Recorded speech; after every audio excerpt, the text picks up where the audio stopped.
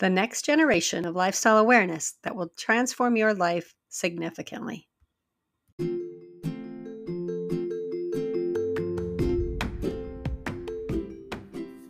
Hi, welcome to Living Wow Out Loud. I'm your host, Callie Ray, founder of the Living Wow Center and author of the book, 8 Lessons Lupus Taught Me, From Surviving to Thriving with Autoimmune Diseases. Living Wow is a lifestyle of choice and intention that was born from the truths that, number one, your body is designed to heal if you give it the environment to do so. Number two, you don't need a label or permission to be the expert in your own body. And number three, more than 80% of all diseases can be prevented or reversed by lifestyle. Unfortunately, this isn't what we're taught in our standard American diet and lifestyle culture. This podcast is a voice of hope and community where you will learn how to live a life of thriving that honors and embraces those three truths. Though you are an individual, you are not alone, and you can thrive living wow too.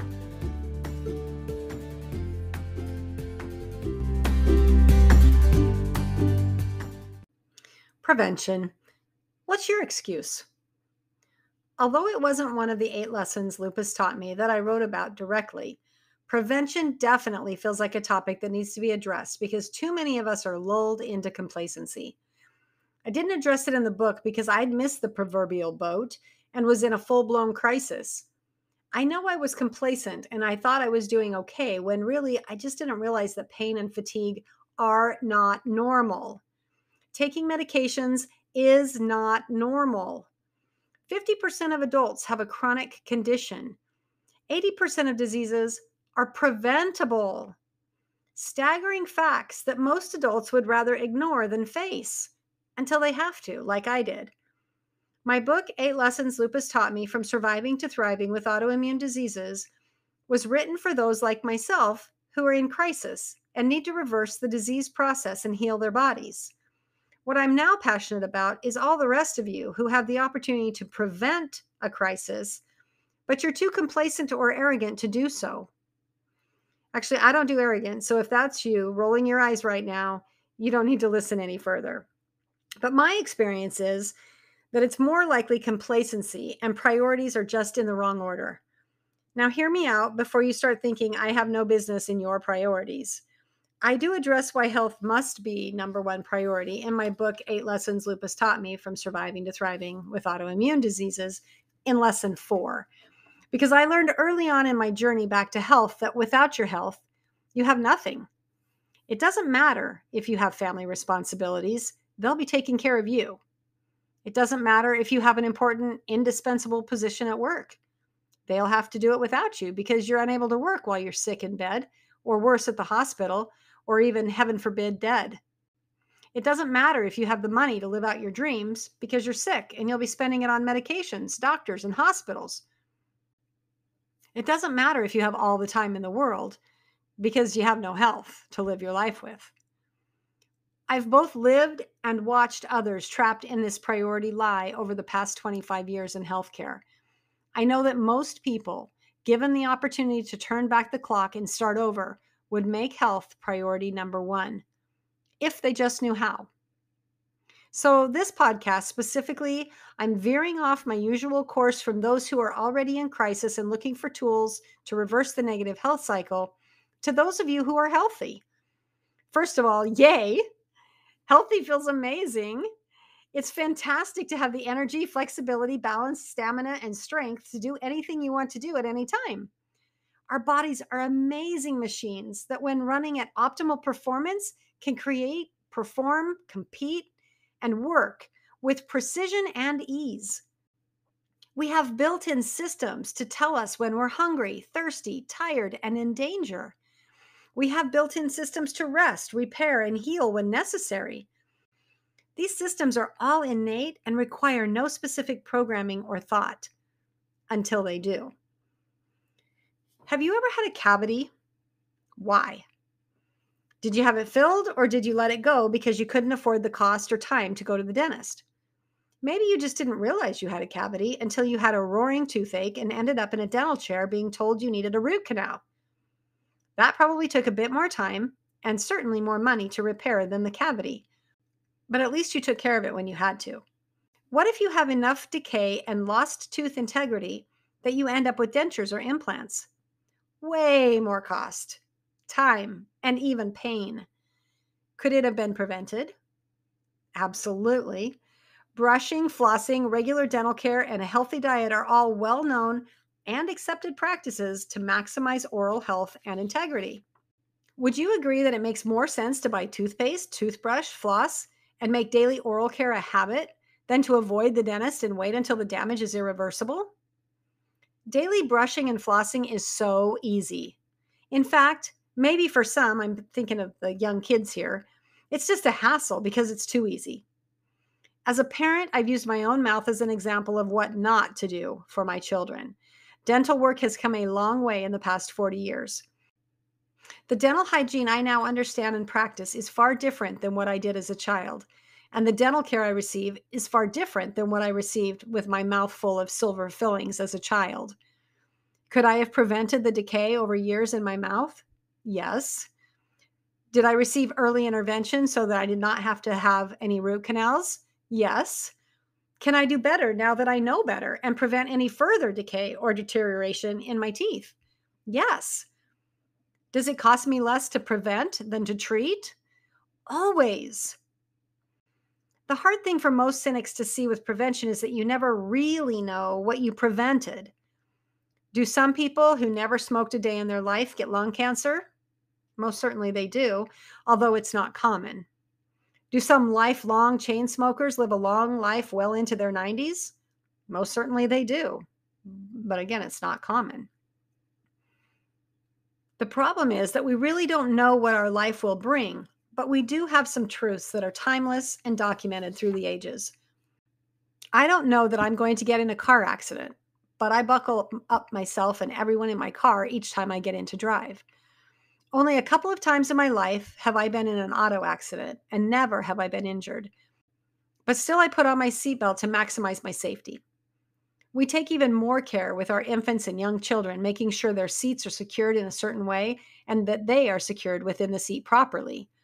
I have never been in a car accident with my children on board, but I know plenty of parents who are grateful their little ones were secured in seatbelts and car seats when they were involved in a crash and were able to walk away from it, or sustained injuries that were survivable because of the restriction that may have seemed unnecessary or excessive.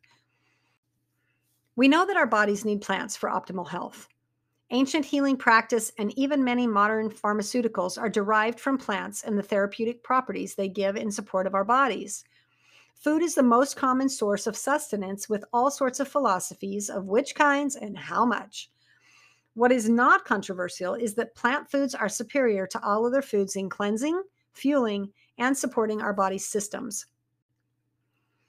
Unfortunately, our food is not the quality that it once was because we have far too much processed food in our diets that come from labs and factories, and because the produce we buy generally has been grown and shipped with less nutrient benefit than that grown in your own backyard.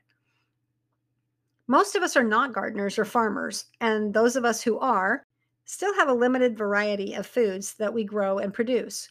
So the conundrum we face is living in a world that has more toxins than ever, working under more stress than ever, believing that our fortified food is better than ever, and it is not. So I ask you to get some clarity about prevention. If you're in a situation where you can grab a pen and a paper, just answer yes or no to these following questions. If you can't, just do a mental tab. Number 1, is health priority number 1? Number 2, do you practice daily habits that keep your mind sharp? Number 3, do you eat 9 to 13 servings of produce a day? More if you're an athlete. Number 4, do you move your body with exercise every day? Number 5, do you participate in some sort of spiritual activity every day? Number 6, are you rested and energetic? Number 7, are you a comfortable weight? Number 8, do you have the energy, balance, strength, flexibility, and fitness to do what you choose to do? Number 9, do you detox your body, mind, and spirit routinely? And number 10, do you practice some form of gratitude or happiness daily? Great job if you answered yes to each of these questions. You have a fantastic prevention program and will likely reap the benefits of good health throughout your life, based on my review of the literature and study of healthy lifestyles. If you have some no's, I would encourage you to dive a little deeper to be sure you're not being complacent about the possible cavity or accident, right? You understand my analogy there, that you may encounter around the corner. You will benefit from making health a higher priority and using our support and tools to increase your prevention practice. If you answered no to more than 5, you're a time bomb. The question is not if, but when you end up with a health crisis. You may be like me, headed for a major crisis and in complete denial of it. Even worse, you could be like my dad, my brother, and my friends, dying in their 40s and 50s because they didn't have time. I would like to encourage you to get clear about where you are and where you could be. I would like to encourage you to join our community of Thriving and Living Wow. Truth is, it's a journey for each of us, but the more we can surround ourselves with healthy habits, routines, and like minded people, the more likely we will be to do the daily work of prevention. 50% of adults have chronic disease. 80% of disease is preventable. Why wouldn't you pick up the proverbial toothbrush or put on the prevention seatbelt every single day? Because it costs too much? Because it takes too long?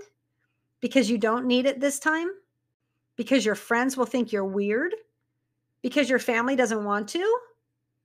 Is it really worth the price? I believe you're worth it, and I believe it's your responsibility to care for and maximize the machine that you've been given. If you drive it recklessly or you don't do the maintenance, you will have the consequences rather than excuses.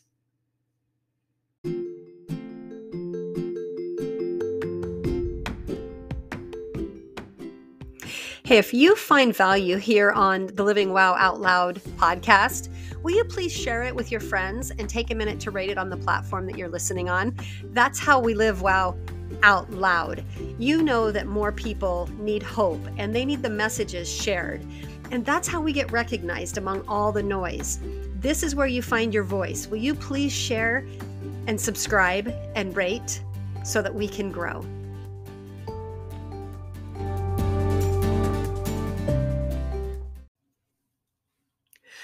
After my personal transformation from surviving to thriving with autoimmune diseases, I was completely astounded that the experience was not what I expected it to be.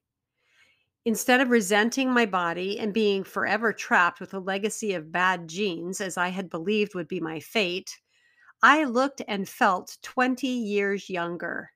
I had dropped weight that had plagued me for decades, eliminated chronic pain that no doctor, therapy, or medicine could relieve, and found energy that I hadn't had since I was 16 years old.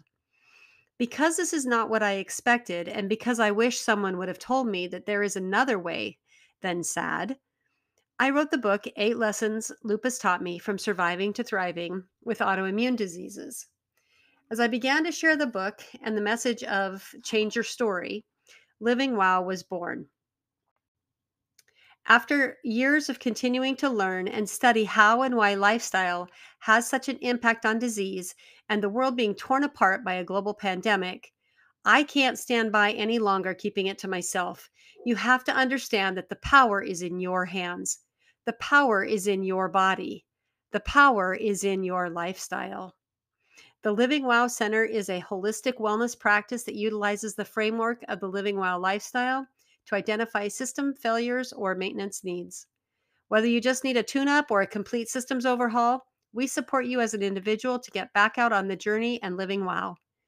We will work with you to determine levels of function, needs, tools, resources, and or providers that may be best equipped to guide you as you step out of the negative health cycle and turn it into a positive health cycle. The Living Wow Center offers a revolutionary, comprehensive approach to healing, coaching, and support that is necessary in our complex, sad world. Schedule your complimentary consultation today to see how Living Wow can support you.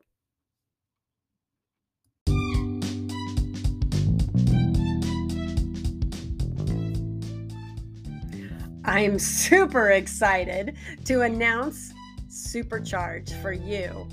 We are changing the name of the Living Wow Challenge to more clearly represent the monthly support program where you take Living Wow for a 10-day spin. I know 10 days doesn't seem like much, but it is, and that's why it's now Supercharge. Living Wow Supercharge is a 10-day supported focus on eating a clean, nutritionally dense diet with intention as you jumpstart into the Living Wow lifestyle. You will feel lighter, more energetic, and empowered with your nutrition. You will experience the power of nutritional healing with less pain, more energy, and a better mood. The Supercharge includes a comprehensive 10-day seasonal menu, recipes, videos, quick start guides, and links to resources. You begin with a prep, then daily support, and wrap up with a review. This is the fastest, most immersive way to get started and feel the effects of Living Wow now. Right now, go to livingwowcenter.com. That's livingwowcenter.com to sign up now for the next Supercharge running the 1st to the 10th of the month. Early sign up ensures you a spot and gives you time to complete your preparation assignments as you gear up to Supercharge.